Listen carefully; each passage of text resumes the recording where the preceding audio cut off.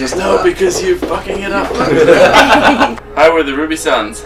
You're watching Backstage with Kacie Faye.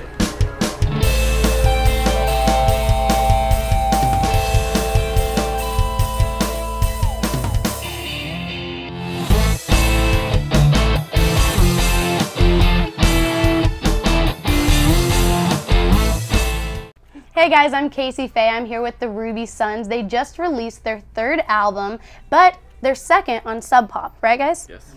All right, go ahead and introduce yourselves and then what you do in the band.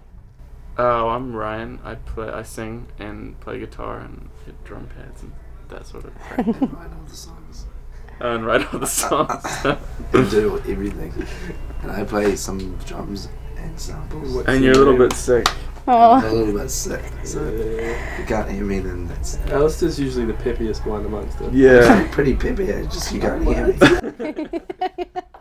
Hypothetically peppy. Like, if you could hear what I was saying, you would be uplifted. No. I'm Graham. I just make bad pun-related jokes mostly. That's what you're good for. Stage yeah. left pun-related Yeah, jokes. yeah. Mid-song banter. Tell me about this new album. It's called Fight Softly. Yes. Compared to Sea Lions, your fans feel, I've read a few reviews and everything, and some of your fans feel that you're going more into a modern era. What made you have this change with this album? Modern era, like, do you mean stuff that other people are doing? Mm-hmm. Well, I don't know. That kind of annoys me. Oh. Oh no, yeah, a lot of people say that, but it annoys me because it's not influenced by anything that the people are referencing, like in reviews. Madonna. People, yeah, it's like influenced by Madonna, not Animal Collective, or like by some Argentinian cumbia producer, and not Vampire Weekend or something like that, Yeah. or like some Angolan DJ, and not Yese or something like that. So that's kind of annoying. But the funny thing is, like, the result is sort of comparable to some of those bands, so it totally makes sense. How long have you guys been touring the songs off of Fight Softly? Couple months.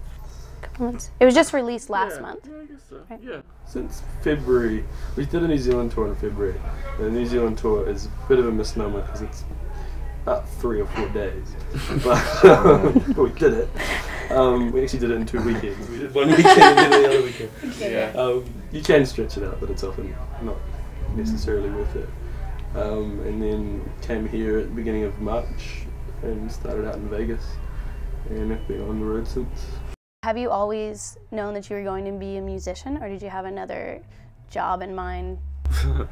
I didn't have any other job in mind, that's for sure. No, You know, when you're younger and you're like, I want to be an architect, or I'm going to be a firefighter, stuff like that. Yeah.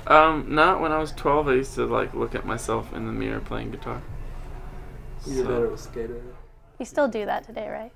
I haven't done that in a long time, and I probably should do that because, you know, dancers have to dance in the mirror so they know how their body looks like.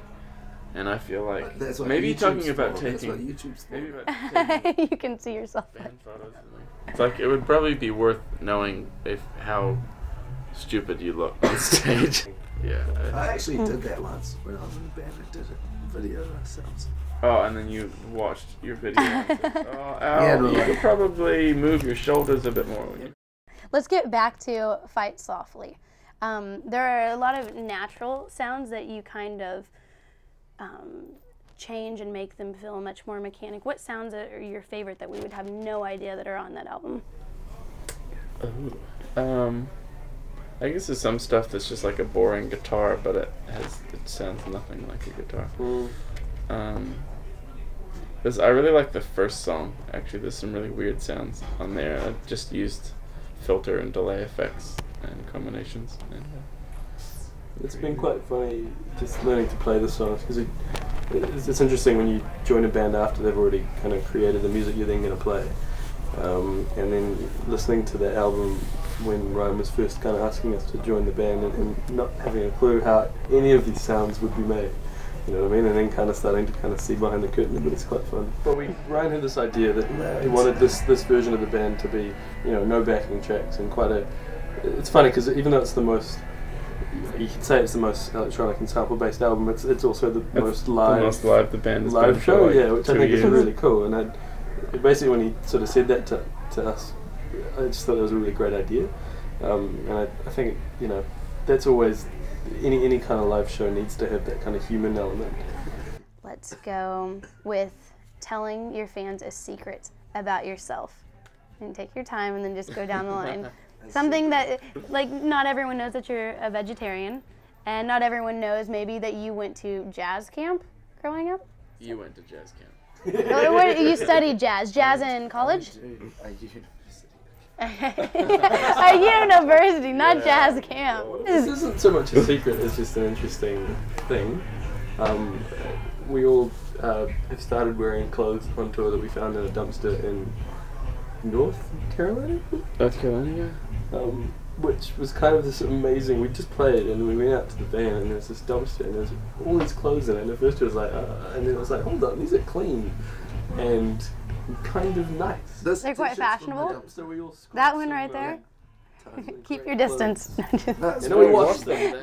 Okay. We haven't done any other washing on tour, but we washed the clothes we found in the dumpster. I once peed myself whilst playing cricket and at the crease. Oh, that's such a good story. And I was like, it was like, oh, psh. Oh no. I really need to go to the toilet, and the coach wouldn't let me go to the toilet. It was really far away. And I'm pretty sure that no one noticed, but maybe everyone did. Because there was piss running down your pants. I know one. You guys shopped at Wildman Vintage today. Oh, yeah. That's a great secret for here in town. I just told everyone that I pissed myself. Like, what's that? You went to a shop. I know that you guys are hungry and there's food on the way. I just want to say thank you to our sponsors, Wildman Vintage, and thank you. Yeah, repping it right here. We got shirt there, jacket. And this has been Backstage with Kacie Faye and the Ruby Sons. Thanks.